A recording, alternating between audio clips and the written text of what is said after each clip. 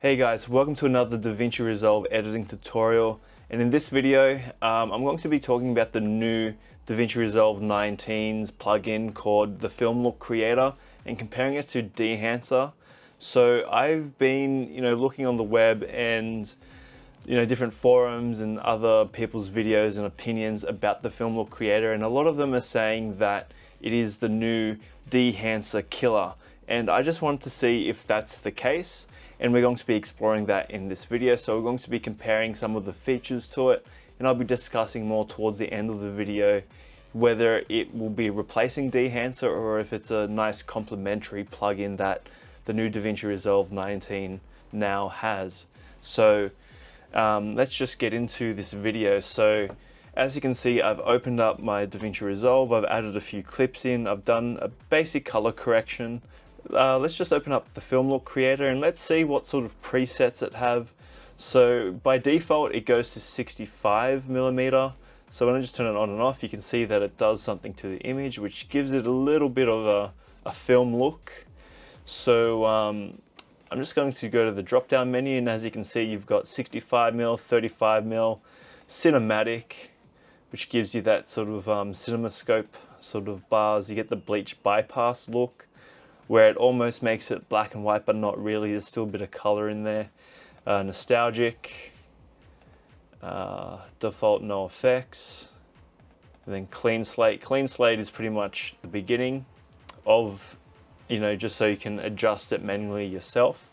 So I'm just going to turn it off, and now let's look over at the Dehancer and see what you get. So with Dehancer, let's just check that. So I'm just going to leave the source as Rec 709. And we're going to go to the film profiles. So as you can see with Dehancer, you get a lot of film profiles, and these are actual like film stock replications. So if there's a certain film stock you're after, hopefully Dehancer actually has it, so then you can choose which one you want to emulate. And as you can see, it automatically adjusts the color, the exposure, the contrast points if you look in the darker areas. You can expand the black point and white point. I'm not going to really fiddle around with that. I do have another video where I go in depth with Dehancer, which you can see up here, somewhere up here in the card. So if you want to go in depth with Dehancer, feel free to look at that video. It's still pretty much relevant. Even though I did that back in DaVinci Resolve 17, it still works. So pretty much with Film Look and Dehancer, you get to adjust the exposures, contrast, highlights, all of that sort of stuff, white balance. So I'm going to have a look at the Film Look. So the next one in Film Look is the split tone. So let's just enable the split tone. Oops, let me just check that on. So when you adjust it, you can see now it's doing a split tone sort of look. You can adjust the hue angle. So if you want it to be a bit more stylized, having a bit of a green roof to purple shadows, you can do that as well. So you can really adjust things there. You can adjust the pivot as well to further tweak your settings. So that's pretty much the split tone. Now you have a very similar thing inside of Dehancer. Let me just turn this node off. Let's just open this one up. So the color head. So the color head is essentially the split toning. So you can adjust the yellows and blues. Preferably I like to gang them. So let's just reset these. Gang them will give you a bit more of a subtle look. It's not going to add a huge amount. Yeah, there's a little bit more fiddling with the color head, so you can adjust things a bit more. You can preserve exposure or not. I find with the color head inside of Dehancer, you actually get more of a natural look compared to the Film Look. The Film Look just kind of exaggerates the colors. The color head inside of the Dehancer makes it a bit more subtle and realistic and all of that sort of stuff. A bit more natural, I would say. So let me just reset all of these. So the Film Look, you've also got Vignette, which is pretty much the same as you get in Dehancer. You can adjust it, you can adjust the size, all of that sort of stuff. Now let's go over to Dehancer and see how you can adjust the Vignette there. I'm just going to scroll down to Vignette. Let's just enable it. Now you get more adjustments parameters inside of Dehancer Pro. So you can, adjust the exposure and it affects the edges a bit more. You can adjust the size. You can also adjust the feather. So of course when I adjust the feather, you'll be able to see how it's affecting the image a little bit more, just for the purpose of this video. The aspect ratio, so you can make it a bit more concentrated. So you do get some more parameters with Dehancer to really customize the vignette. Probably the reason why a lot of people are saying that this is going to be taking over Dehancer is because for the first time in DaVinci Resolve 19, you actually get a halation effect, you get bloom effects, all of that sort of stuff. So let's just enable halation. Let's just go to the contrasty areas just so you can see the effects. It's just the amount, so you can see that it exaggerates it a little bit more. You can adjust the radius of it so it's more intense. You can adjust the hue, so usually with the halation effect it's a little bit more on the red side of things, so well, that's a little bit too red. You need a little bit. I'm just eyeballing it here, so about here looks a bit more natural in terms of the color. I'm going to dial it back, so now you get a bit more of a subtle halation. Yeah, so you get the halation effect inside of DaVinci Resolve 19 now, which is actually really cool.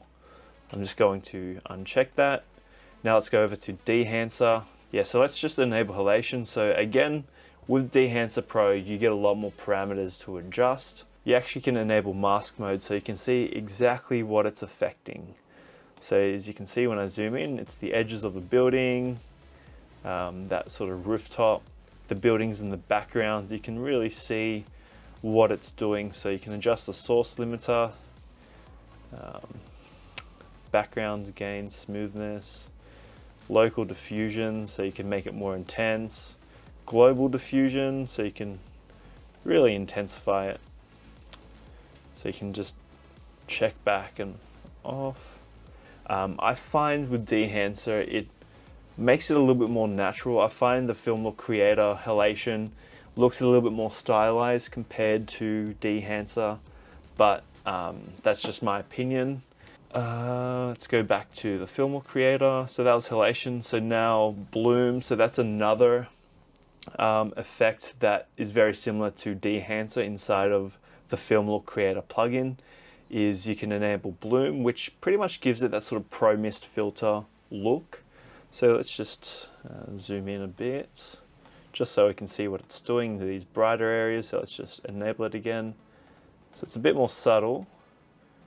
Adjust the amount and then the radius. And yeah, it's pretty much it in terms of that sort of bloom effect, which is actually a really nice feature to have. Now the bloom inside of Dehancer is advanced and all that sort of stuff, so let's just enable it. And just like halation, with bloom you can do the mask mode.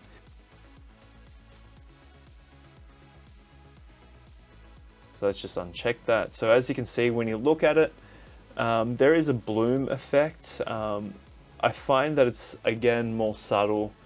It does have more of a natural sort of look to it compared to the one that you get inside of the Film Look Creator. So the Film Look Creator, it has grain as well. Now I know you can put grain in separately, especially in the older versions of DaVinci Resolve, but again, it didn't really look natural. I believe that the grain that they've added in the Film Look Creator gives it more of that realistic looking grain that you get on actual film stock.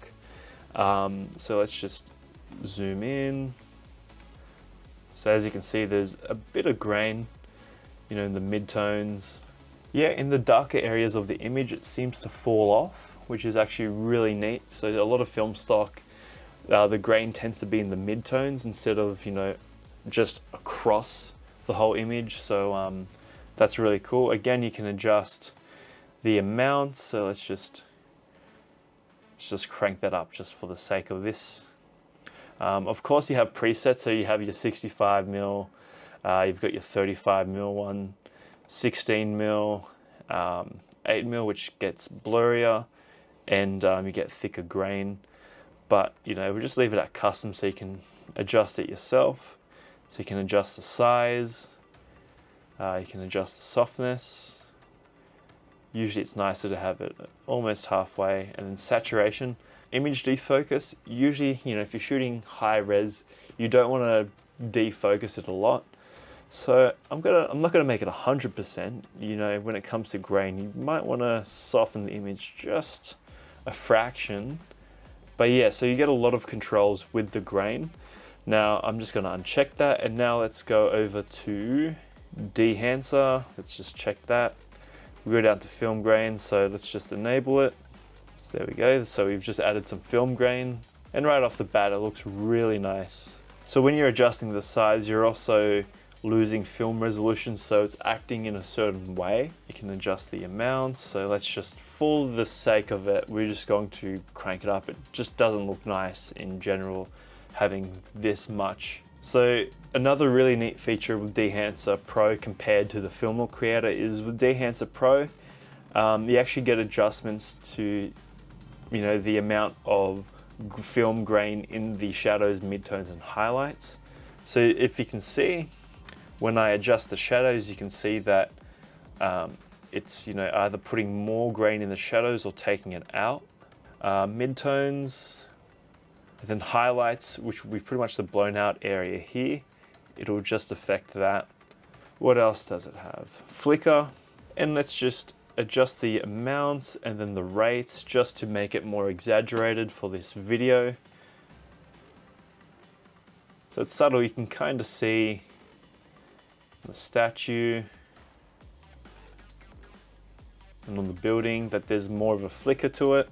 The flicker inside of the Film Look Creator, so you do get that effect as well, which is a nice feature to have. So now let's look at Dehancer's version of the flicker. Yes, film breath. So let's just check that. And let's just, to make it exaggerated, you know, this, when you bring it lower, this period value, it'll make it flicker a little bit more, just again for the sake of this video. We're going to adjust the exposure range, the tonal contrast. So that's another thing with film breath, is you can adjust the exposure, which, you know, is your standard flicker, which pretty much that's what you get in the Film Look Creator plugin inside of DaVinci Resolve 19. But with this, you get a few more features in there. You get tonal contrast, and you can also adjust the color hue. So again, flick the color. I'm going to start it from here. And as you can see, it shifts the color as well very slightly, and there's a bit more of a random flicker to it. So this, you know, feels more natural to it. So yeah, with the flicker, you can see it dancing a bit more down at the bottom here. So you got flicker, and then gate weave. So gate weave is probably not the best example for this bit of footage, but if you have a static shot, you'll be able to see it kind of bouncing up and down. So let's just enable gate weave. Let's just adjust the amounts. Let's just really crank it up. So it's hard to tell, but there's a bit more of a bounce to it. And Dehancer Pro, so you have the auto zoom, so you'll be able to see it punch in more. Oops, let's just turn off film breath. So period, I'll just leave it at 1 just because that'll make it more intense. So you can adjust the translation X and Y, which is your up and down, and that's the best way I can explain it right now. And then you have rotation as well, so, you know, so it does a bit more of a, let's just enable it. So as you can see, it zooms in. If you do auto zoom, let's just see what happens. Yeah, so you can see that it's jittering.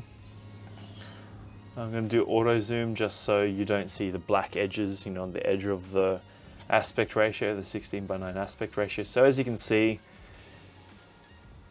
gives it a bit more of an intense flicker. So there's one thing that the Film Look Creator actually doesn't have compared to Dehancer Pro, and that is the film gate. So the film gate, let's just enable it. So now with the film gate, you have some presets. So you got 35mm silent, you got Academy, so you can pretty much adjust different aspect ratios. So if you're trying to create like a Super 8 sort of film look, so let's just do that, Super 8. So it gives you the correct aspect ratio to give it that sort of look as well. You can also, let's go 2.4 to 1, which is your sort of widescreen cinematic ratio bar type effect, which makes it easier instead of just doing a crop later on. So you can just, uncheck that. So to basically sum up this video, there is a difference between the Film Look Creator and Dehancer.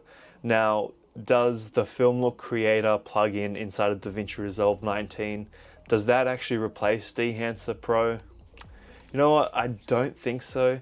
I think Dehancer Pro is still a very powerful tool. As you can see, the differences, Dehancer Pro has a lot more adjustments that you can make inside of the plugin compared to the Film Look Creator. The Film Look Creator is something that, if you don't have Dehancer Pro, you can, still use the Film Look Creator to create certain looks. So yeah, the Film Look Creator is more of a tool to get you started. You still have to do some work in terms of creating the film look. If you want certain film stock, LUTs, you may have to still apply them. You can get like a standard cinematic look, but Dehancer Pro gives you more adjustments and you actually get to play with film stocks. So there's a whole bunch of film stocks that have been added and still keeps getting updated by Dehancer. So that's it for this video. If you guys found this video helpful, don't forget to give it a thumbs up. If you are new to this channel, don't forget to hit the subscribe button and click the notification bell to stay notified for my next uploads. And I'll see you guys next time.